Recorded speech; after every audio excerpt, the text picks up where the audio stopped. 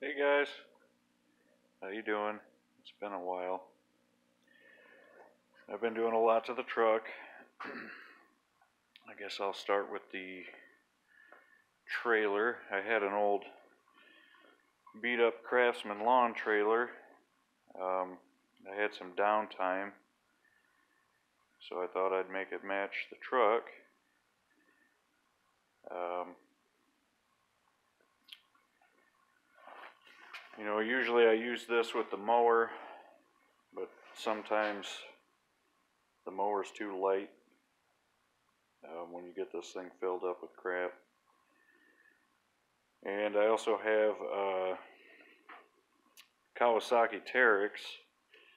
Sometimes I have to pull it with, but the problem with that is it's so big you can't even see the trailer behind you. So I thought it'd be fun maybe to do some yard work with this.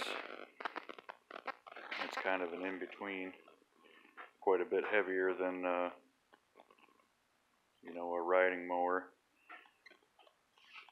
So I didn't bother doing the inside of the bed. It's going to get all banged up again anyways. I just scraped off all the loose paint and wire wheeled it. I didn't bother sanding it down and trying to weather it like I did the truck. Just again, it's going to get beat up anyways. I'd make a little hitch for it.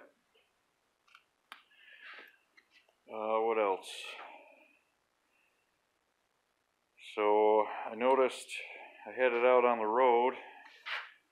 The road was wet one day, and the front tires started throwing a bunch of stuff to the back fenders. So then the rear fenders were getting covered. And I had these, I don't know, they're just cheap mud flaps. They were never used. But they do a good job. You can see they've been doing what they're supposed to.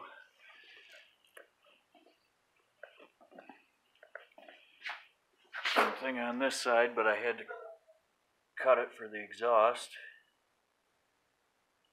So those work pretty good. They look good on there.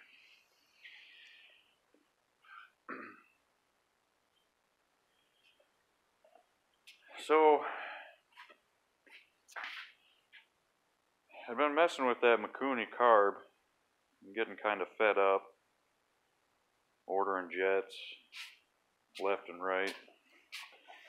I think I have every jet ever made for it, different needle and seat.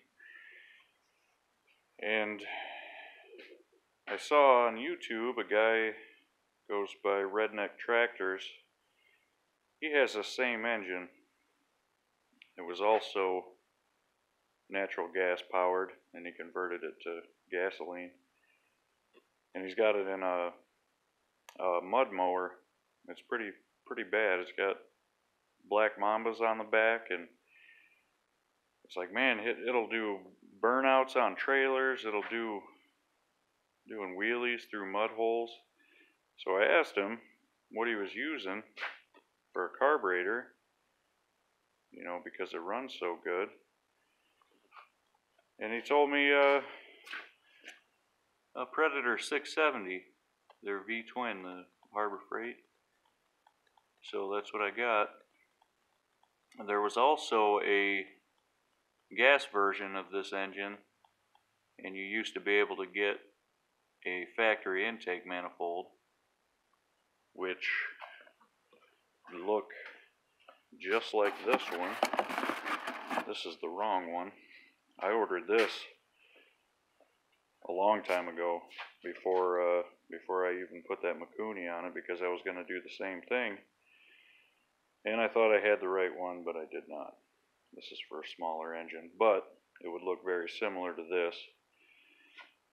Well, the one for this engine is discontinued, and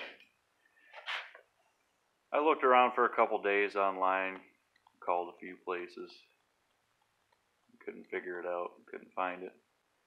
But I got thinking, I built the first intake for it, I could just always build another one. And I've grown accustomed to having that carb coming off the side of the engine, whereas the factory intake puts the carb up over top. You know, a couple reasons. It keeps the carb down low. I don't need a fuel pump. And if you got to work on it a lot and you're pulling the fuel line, it's not leaking the gas on top of the engine. Now this works good in my situation because it's covered by this cab. If you were doing this to a riding mower or a garden tractor, that might not be ideal because it'd be hanging out the side. So I just started over, cut my old intake apart here, had to take the cab off again, pull the exhaust and everything so I could get to it.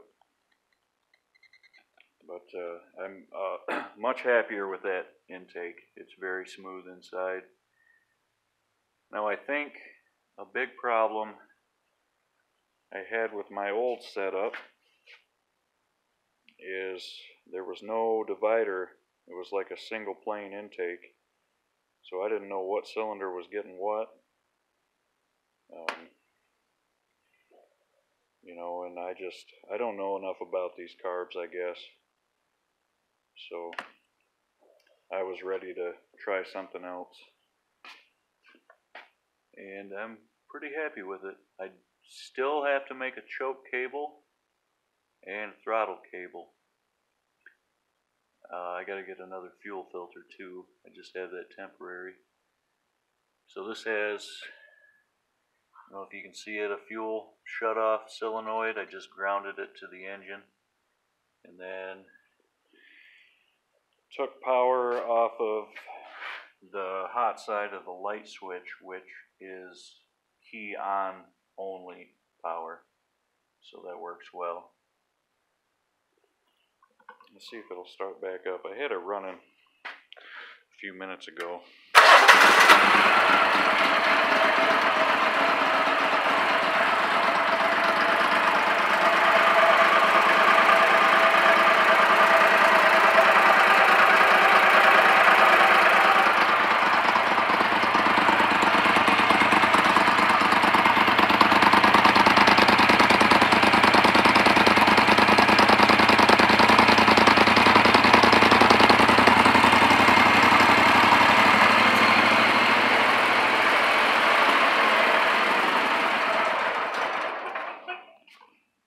Also ran it out of fuel. I didn't put very much in it, but already a huge difference. All the popping at idle completely went away. I'm pretty sure this will fix it. I also like this air filter better. It just gives it more of a factory look.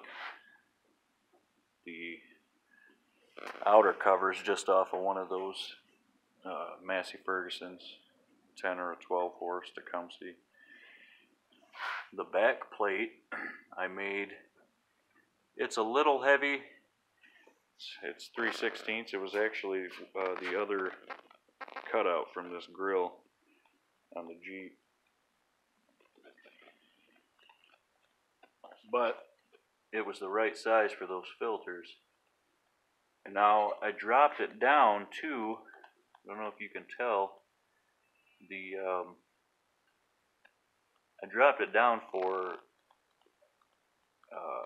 the fuel line. It was easier. It gave me more clearance rather than centering it. And I didn't realize at the time, but it saved me a lot of work with the center stud, because now that stud falls underneath the opening for the carb, and I didn't have to build a bridge over it or whatever to have that stud coming out, so that helped a lot too. So yep, I gotta come up with a choke cable. Oh, that's another thing. I pulled the choke shaft out, and I had to cut the arm off and re-welded it before it came forward past this point where it would have hit. So now it's clear. So yeah, get me a choke cable, come up with a new throttle cable. You know, the other throttle cable is made for these Mikunis, and I probably could have modified it to make it fit, but since it, you know, goes with this carb, I'm gonna have to try to sell this thing, I guess. I'd rather keep it with the carburetor. So yeah, I'll finish up those last few things, and I got all kinds of brush and stuff around my pond I want to try using the trailer. I got to cut down and piles of bricks and that. So thanks for watching. Bye.